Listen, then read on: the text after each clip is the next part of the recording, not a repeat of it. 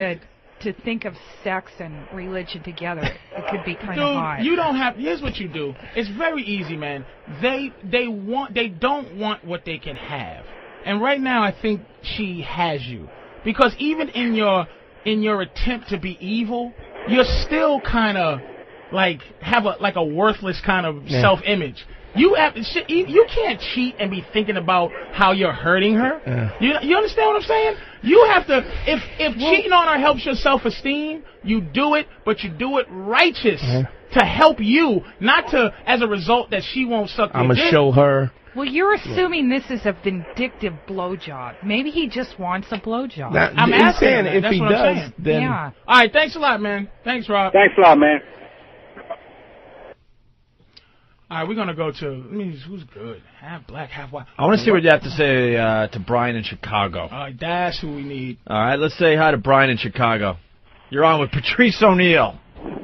Hi, guys. Thank you for taking my call. Thanks, man.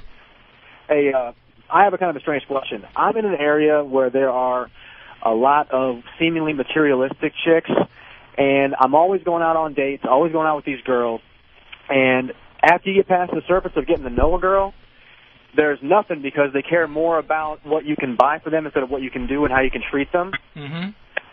Is there like a pre-screening thing that you could suggest so I don't have to waste my time with these materialistic bitches? No.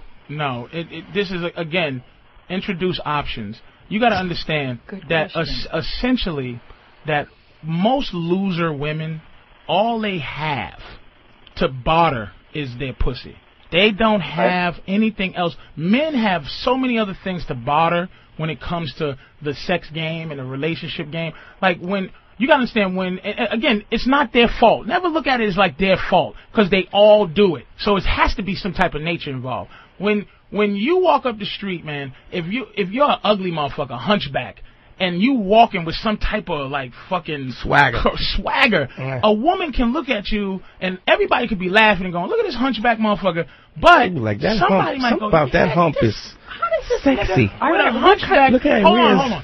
How can this motherfucker with a hunchback look like he should be fucking me? We have there's other things that make us attractive to women. Initially, there's only one thing that makes them attractive to us, and that's fucking them. And then it builds from there. But they like us more than fucking us on the front end, and then they like us like for fucking us in the back end. We like them to fuck them in the front end, and then we go, wow, she's kind of cool on the back end. So basically, you got to understand that when you're meeting these women, essentially, they're losers. Do you feel what I'm saying? That she has to get something out of her pussy, dude. She has to get dinner. She has to get a movie. How can she function if she doesn't get something out of what she has? So it's a barter system, but you got to think of it like this, that our bodies aren't as important to us as their bodies are. So when you're taking her out to dinner and spending time with her and taking her to the movies, you got to understand that that's her way of fucking you. And if you take her out 5 times, she fucked you 5 times, and you haven't fucked her yet. So basically what you're doing is driving down a one-way street behind this bitch, a narrow one-way street behind her, and you can't pass her. So if you find yourself getting stuck behind a chick in a one-way, you turn off the first available exit, and you get the fuck off that road, so you can either get in front or you try to get in a situation where you're ahead, because you can never get ahead like by making a stand on the back end. Let me explain. It's a thing called the punk test. When I was younger, this dude fucking robbed me for my first piece of jewelry I ever had. And before he actually stuck that gun in my face, he knew he was going to rob me. He knew he could rob me, because he did a series of things that made him know this motherfucker's a pussy. He bumped into me, and I'm like, hey, why'd you step on my feet? Why'd you do that? He walked up behind me. He was like saying shit under his breath like, this motherfucker sucks, this, that, and the other. And then once he made the move to rob me, he really didn't need a gun, because he already knew he had me. So when a woman gets you like that, dude, you can't get from under that rock by now like showing your manhood card. Gradual. It's a gradual. When she sees that she took your manhood, that she's this guy's in love with me. This guy, I know a girl that said, I don't let nobody pull my hair until I tell him to. Bitch, Shut the fuck up. You got to say to yourself that I am the director of my movie. Bitch, you in my movie. So if you take a chick out to dinner, yes, that's the fair thing to do. But don't take her out twice anyway. Until, as soon as you get that fucking gut feeling that the world tries to take away from a man, that we want to fuck. You know that thing that, oh, it's not right to want to fuck. We want to fuck, bitch. As soon as you breathe, as soon as we see you, we want to fuck. It is what it is. So when you take her out to dinner, I'm telling you, you introduce fucking right after dinner. You fucking go, hey man, hey, so you say something dirty like you really got some nice fucking titties, and give her the option to leave or stay, but you always put another option. Don't let them fuck you, because dinner, movie time is fucking you. And are you a whore? You can't let a woman whore out your time. You understand what I'm saying? Right. So let her know that if I'm giving for her, she's got to give for me right back. No, it's not like you got to. You got to. Right. It's not. It's she's going to try and gradually take your manhood by small steps, and then before you know it, you're sitting in the shoe store carrying her bags. You gotta first up front decide what you want out of this, and if what you want is sex, then that has to be obvious that's what you want. And if that's not what she wants, fine, there will be somebody else, especially if you're in a situation where there are material women around you. I would assume that you're doing pretty well financially yourself. Is that correct? I'm doing okay. I could be doing better. So that's why you're around these women and they're attracted to you in the first place. So if you're looking for sex, you have to put that out up front, because she will do small little steps to take your manhood in the interim. Right. I want to ask you this: Where are you meeting these women? Everywhere. It's everywhere, because the area that I'm in and what I do for a living. What do you do? Well, I work for a nonprofit agency. Oh, okay.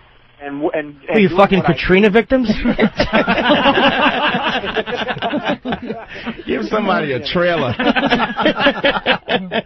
But with what I do, it's where I'm at the gym, out in public. It's everywhere. It's not like I'm looking at one specific place. And you're in Chicago, right? Yes. Oh, okay. Well, Kevin, you funny. Kathleen, what the? What are you trying to get? There are people where his gym is. I don't know or whatever, but there are women that specifically go out to meet a guy that makes X amount of dollars. And so you're trying to say how she's asking? Are you like some metrosexual motherfucking, a guy better looking than bitches? And whatever. Go to a different gym or meet women elsewhere. You're still gonna get the same. Fundamentally, it's the nature of them to bitch you up. That always happens. The degree may be different from the gym to gold digging chicks, but it's all about bitching you up. And it's not. And it's organic. Exactly. That's the thing you have to keep in your head, man. You cannot be angry at how they do it with such ease, man. Your manhood, it's like brushing your teeth. Exactly. It's constantly under siege, and you can't be mad at them. It's like being mad at a fucking snake for biting you. If you got a rattlesnake in your hand, you're like, this rattlesnake is the shit, and it bites you, you can't be mad at the motherfucker. You just have to go, shit, it's a snake. Women have to do certain things. They look at loser women. That analogy. It is what it is, Pumpkin.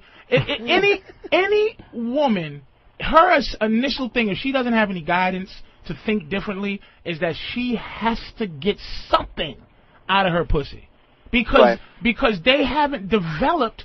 This is why, going back to that other caller, why they force you to marry them, because it's like Dracula trying to eat dinner with you real fast before 5 a.m. comes.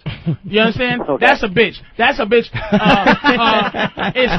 She want to get married before she starts to melt from the sun. I had enough. It's coming up. You got to understand that that's what I want to get married. I got to get this motherfucker so that I have an excuse not to have to be bigger than my vagina. If you make her stretch out that courtship, she's going to have to force herself to be bigger than her vagina. And some women don't know how to do that. Some women don't know how to be. Look, tell a bitch. Here's what you tell her. Look, baby. Look, I don't just want pussy. You know, I don't want pussy. Just want it unless. That's all. I don't all. It says that's not all I want unless that's all you got. Do you understand? You got to make her understand, right? Women have to understand that pussy is like it's the wheels on the car. You understand? Like if you have a Beamer and you have a Benz and you go out and you look at both of them, 2007 Benz, 2007 Beamer, you look at them both, and if the salesman comes up and goes, "Hey, how are you? Listen, I have a wonderful car here," and you go, "Well, what's some of the features of the car? Why should I buy it?" "'Cause it has wheels." What? Nigga, that's what a pussy is. You gotta let a bitch know that, look, I'm gonna tell you something. I wanna fuck you. You stop trying to hide that we wanna fuck. That's the problem we're having, fellas. We wanna fuck anyway. It's like drinking water when you're thirsty. Pussy, it's not as important as everyone makes it. You understand what I'm saying? And she clearly is not doing you a favor by fucking you. That is not a gift. You ever have women go, I let you eat my pussy. What? You let me eat your what? I just performed that fucking surgery I just performed. Exactly. My neck is cramped up, my tongue is numb, and you did me a favor. I fucking put my face in that disaster area for a half hour and pretended that your asshole didn't stink, and all of a sudden you're a good gal for letting me. Well, thank you. Huckleberry. Hey, thanks for calling, man. Thanks, Brian.